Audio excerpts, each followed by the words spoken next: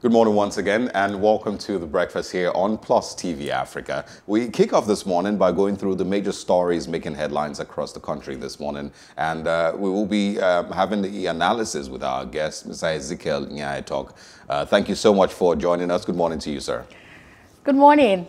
Always a pleasure to be on Plus TV Africa. Good morning. Good morning to you, sir. Good to see you. Let's kick off with stories from the Punch newspapers this morning and see as many of them as we can take before we move on. The first one you can see there says Buhari goes against judgment, bypasses National Assembly, and that's with regards to the service chief's appointment. Buhari goes against judgment, bypasses National Assembly. They need confirmation, says Keyamo. Appointments not substantive, says Femi Falana, and also they can't get salaries. New posts illegal without Senate's confirmation. SANS, Senior Advocates of Nigeria, are saying. And also the president not compelled to get National Assembly confirmation, declares presidency source. Also on the Punch, it's been difficult keeping our promises, says the president. Okay, and we can't force Nigerians to take COVID-19 vaccine, Sultan says. A group bags showing car as Nobel laureate, says Buhari, further dividing Nigerians. We also can find on the Punch this morning just the important ones. Federal government evacuates 802 Nigerians from Saudi on Thursday and Friday. An NIS spokesperson says, I was abducted in church and sold to Fulani kidnappers. The DSS teams up with police, probes Oshun cops killing by operative. And we also can see there, Oni, Makinde, Akeredolu meet Buhari, or your demands more Mopo units. Let's say that Lagos completes 216 housing units in Surulere and others. And Oyo, I'm not sure what this is now, Oyo tackles Ibarakba and others, kidnappings and killings with 200 Amotekun Corps. All right, Mr. Nyaitok, let's bring you in with one or two of these stories. Yeah. The very first you would expect is that Lagos completes 216 housing units in Surulere. The issue of housing has not really been given the attention it deserves in our national politics and governance system. And yet we know that in Maslow's pyramid of human needs, you have food, clothing, and housing. And not only on the Maslow's pyramid, but even in with respect to provision of jobs, with respect to indices that tell the level of development of the country or society, housing always comes top. Even in the US, when President Biden came up, one of the first areas that he tackled, one of the top 3 areas, was housing. How is it that in Nigeria, housing is a poor appendage? Housing is almost irrelevant, insignificant. And yet we spend over 40% of our income on housing, rent. These are things that we really need to start to have governance that interrogates what governance is all about. I keep saying that we run political governance and not cerebral governance. And as a result, at the end of the day, the things that should be in front are put at the back. The things that should be at the back are put in front. For instance, now, how do you mop up the people that all these insurgents are using, and they have no jobs, if you embark on massive construction, housing construction in the northeast? I'm into estate building, and I can tell you from first-hand experience that nothing mops up the youth than housing delivery. So I want to commend the governor of Lagos State for that. And I want to also recommend that all other governors and the federal government, I know they are having the national housing program, but when you look at the budgetary provision, you don't see a certain mindset, a certain intention behind it. It's like, a man's got to do what a man's got to do. And it shouldn't be so. Housing is a strategic national weapon to fight poverty and bring about peace. So I'm very impressed with the governor of Lagos State. And then you look at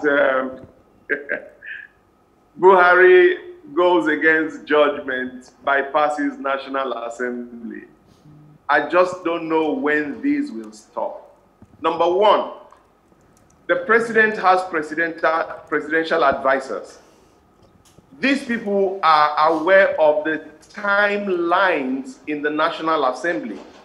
They are also aware of the laws of the land. We were not, for so long now, we've been, clamoring for a change in the service chiefs. So it's not something that happened overnight and we were not prepared for it. But one should have known the processes and the procedures. I'll need to make an appointment. I'll need to send the appointment to the National Assembly to give confirmation. I'll need to thereafter, swear them in, and then they become substantive. We know this. We've known this for a long time, for years. We also know that the National Assembly has timelines when they go on recess. Now, why do you wait until when the National Assembly is going on recess and you now make an appointment and bring about an absolutely needless controversy?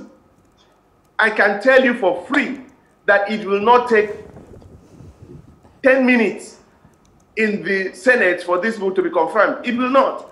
Because number one, the whole nation is in need of it. They ask for it. So I don't see how. And number two, the National Assembly is said to be in the same bed with the presidency. So I don't really see where there will be a problem. So I'm just asking, wasn't this an absolutely avoidable and needless controversy? Now we are where we are. I want to call on the Senate President to please just hurriedly bring back the people, do the confirmation, and let us just move on. Then, finally, if I may say this, our brother Babachi Lawal asked the question, who is presidency? I think the time has come for us to really interrogate that question. Because every time something happens, presidency, in quote, will just come up with explanations that will just make you wonder what's going on here. And each time Mr. President talks, you discover that him and presidency don't seem to be singing from the same song sheet. The president comes out as an honest person who tells you the way it is, and I can see that the presidency is usually unhappy because they want to keep the president away. President comes and says, well, we are in an emergency, oh God, my has gone off. Oh, can you hear us clearly? I'm being heard? Yes. Yeah, we can see you. We can see you clearly. Yes, sir. Please. Okay. It's from my end. Okay. No, president comes up and says, oh, we apologize for this. We're not doing as well as we should. Presidency says, we are doing so well. We are meeting our targets. Everything is well. So the question is, who is presidency? Who is talking? And when will Mr. President be the one that talks, and whoever echoes what he's saying, echoes what he's saying, and not that they say what he should be saying while he's not saying and he's not willing to play that game. All right, let's turn now to the Nation newspaper. The stories here saying security, Nigeria in a state of emergency, says Buhari. President meets with service chiefs. Military bosses resume tomorrow without Senate's nod. Makinde asks the president for more riot policemen as president meets with Oyo, Ondo governors as well as the Oni. EFCC recovers 75 million naira from ex-minister's wife. Non-use of face mask now criminal offense. Internet scam. Experts analyze Naira Marley's phone. My home ownership plans by Sanwo-Olu. Governor opens project. This one also talking about Oyo deploying 200 Amotekun Corps in Ibarakwa. Third mainland bridge shut again. Improved crude oil prices shoots external reserves to 36.23 billion naira. PDP suspends Oyo chair, and COVID-19 updates here saying the PTF commenting here saying lockdown still likely. Autumn, 9/8 tests positive. Gombe records 42 deaths, and so many other stories here on COVID-19. Which of them would you like to talk on or speak to, Mr. Talk? I think I would like to start from where I stopped. This is Mr. President talking. He says, Nigeria in a state of emergency. That is Mr. President. And yet, when we have maybe the information person or the presidency, they will tell us that all is well. Mr. President says it's not okay. We're in a state of emergency.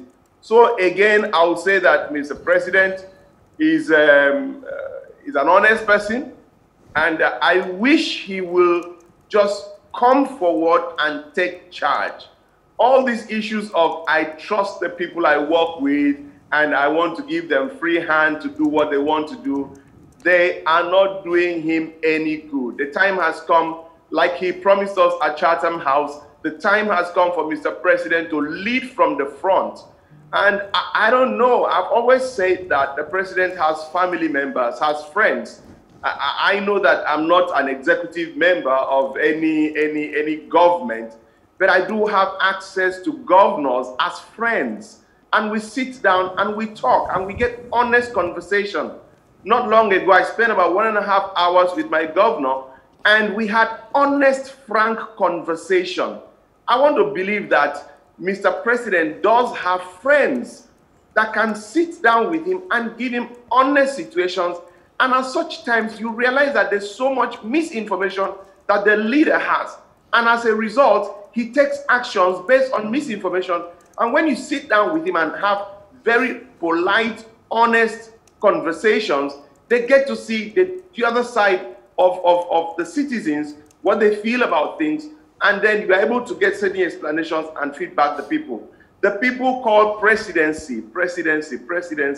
They have the agenda, and the agenda, I don't seem to agree that is in tandem with the wishes of Mr. President. Again, I will still go back to the governor of Lagos State and applaud him. My home ownership plans. I want every state government to be able to look at these the steps taken by Lagos State government. You know, you can say that Lagos State is viable, you know, is commercial with respect to housing delivery. And there we have a major misconception or misunderstanding of housing.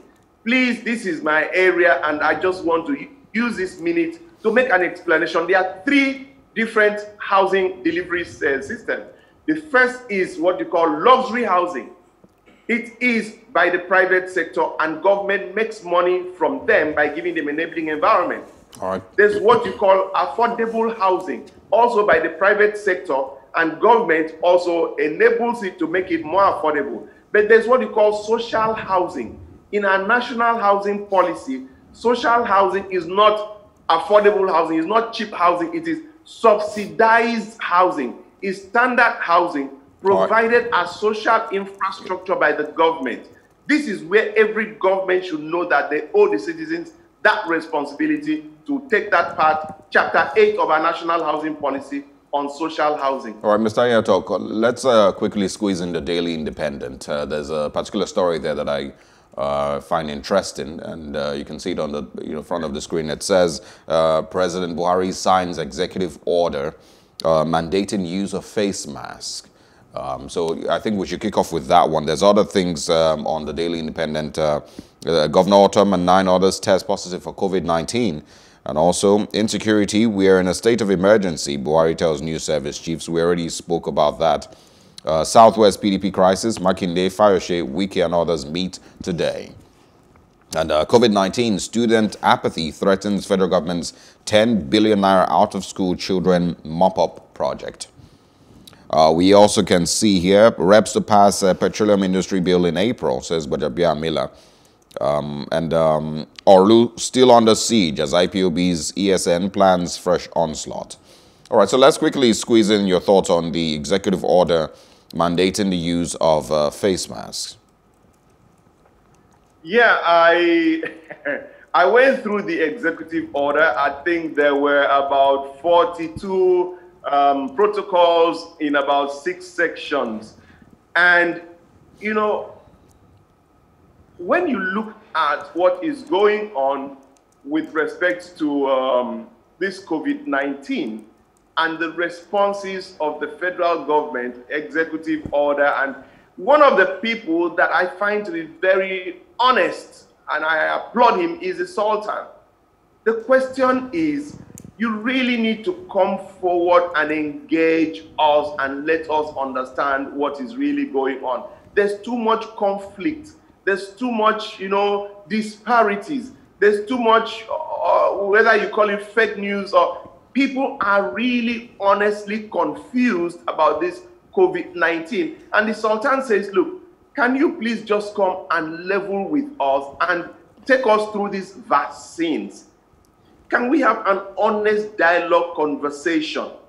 Now, these different vaccines that have come up, usually you have a certain level of time that is needed for you to test the vaccines very well, look at peculiarities. Are there certain things about the black man or the Nigerian in particular? Are there certain food types that we are eating, and if we take the vaccines, might give it a double dose, or it might be counterproductive? What is really going on? Are we going to rush into these things and then discover that 10 years down the line, every child born is born with horns in his head or her head? Really, what is going on, and what should we do? And number two, why is it that boosting our immune system has not become a priority?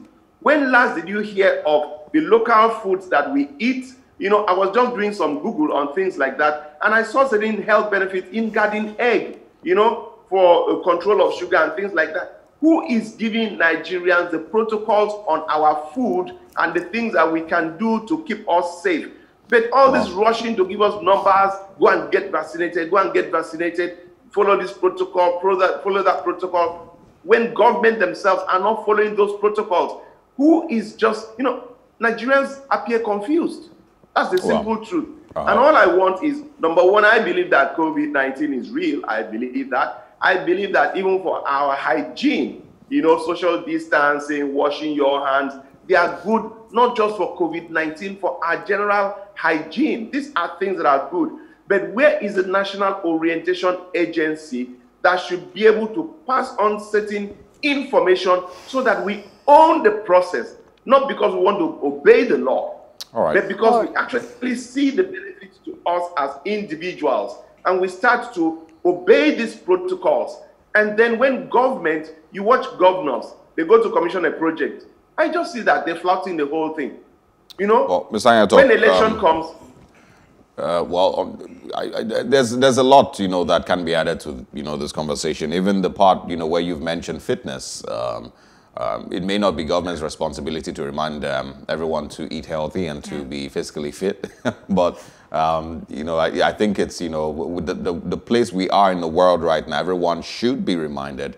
But you don't need anyone to tell you, how important it is to be physically fit and to eat healthy and to live healthier. And of course, with regards to vaccines, I also believe that yes, the National Orientation Agency has a huge role to play. Sure. And I hope that they would step up at a time like this to educate Nigerians more. Yes. And in the 2 minutes that we have left, I wanted you to still touch on a story on this Daily Independent. It's becoming very worrisome in the Southeast.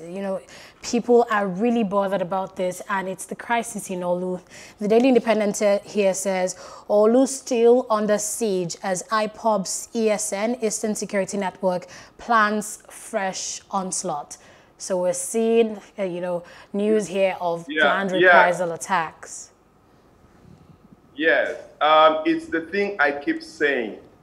Why is it that in the Southeast, anything that happens, you bring out the soldiers? It's not supposed to be their role. It shouldn't be so. Why is it that anything happens, you go Python dance, you go these soldiers? I think the time has come when this military mentality that the soldiers, let me just, we don't have time. I would have liked to say something about the soldiers, because I boarded a flight in the US, and, all of a sudden I had people clapping, a lot of commotion, and I turned. What happened? It was young commissioned soldiers boarding the flight. Everybody clapped and clapped till they all sat down. Young commissioned soldiers, young people. Now we have no respect for soldiers because the soldiers themselves have made the soldiers to become so common that they've become an irritant to us. And I find it objectionable These are people that should be held in awe. These are people that go outside the country, they bring us, but their leaders here have turned them into politicians, so to speak. And it upsets me. I think the time has come when the military should see the police as the people in charge of national internal security, and they themselves the word of external aggression. Something happens in Olu, there's a misunderstanding, you bring out the soldiers. Why is it that if the police is properly enhanced to do their work, we will be the better for it? The army is not the first line of internal defense, it's the police. All right. Thank you very much, Ezekiel Iyatok. Always very interesting hearing your perspective on these stories. Looking forward to another time. Thank you, sir. All right, yeah, it's a wrap on Off the Press. Let's now turn to today in history, a very sweet event that occurred and something not so great when it comes to, talks about freedom and emancipation and all of that in a country in the southern part of Africa, and that would be after this break. Do stay with us on The Breakfast.